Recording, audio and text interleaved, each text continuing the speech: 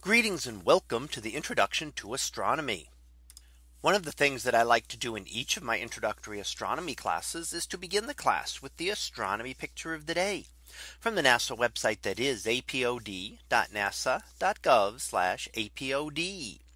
And today's picture for March the 4th of 2021. Well, it is titled Mars in Taurus. So what do we see here?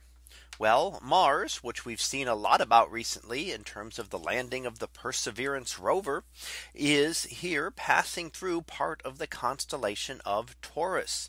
And some of the things that we can see here are Mars is down towards the lower center of the image, very close to the Pleiades star cluster. So that blue cluster of stars is known as the Pleiades, very easily visible to the naked eye, known as the Seven Sisters.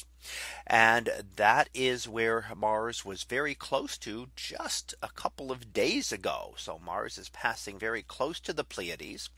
However, you see two of those reddish type objects there. We see Mars, but we also see off to the left the bright star Aldebaran. Aldebaran is also part of the constellation of Taurus and is the brightest star in the constellation of Taurus. It also happens to be located in the same direction as the Hyades star cluster. The Hyades star cluster is the V-shaped cluster that makes up the head of the bull, as Taurus being the constellation of the bull. Now, Aldebaran is not actually a part of the Hyades star cluster. It's actually much closer, but only happens to lie in the same direction. And that's one of the things that we have to remember when we look at objects out in space. We see Aldebaran there in the same direction as the Hyades, even though it's not associated with them. And we see Mars very close to the same direction as the Pleiades, but of course not associated with them. So we lose that third dimension when we look at things out in the sky. We tend to see things as only a two-dimensional celestial sphere. But in reality, things are at widely varying distances in any image. Now, also within this image, we see a lot of dark dust clouds. So you'll see some areas where there seem to be fewer stars. And those are dark dusty areas where there is enough dust scattered over light years to block out all of the light from the stars behind them. So there are some stars that we simply cannot see because we cannot see through that dust. Now, the one glow that we see up at the top, the reddish glow, is known as the California Nebula.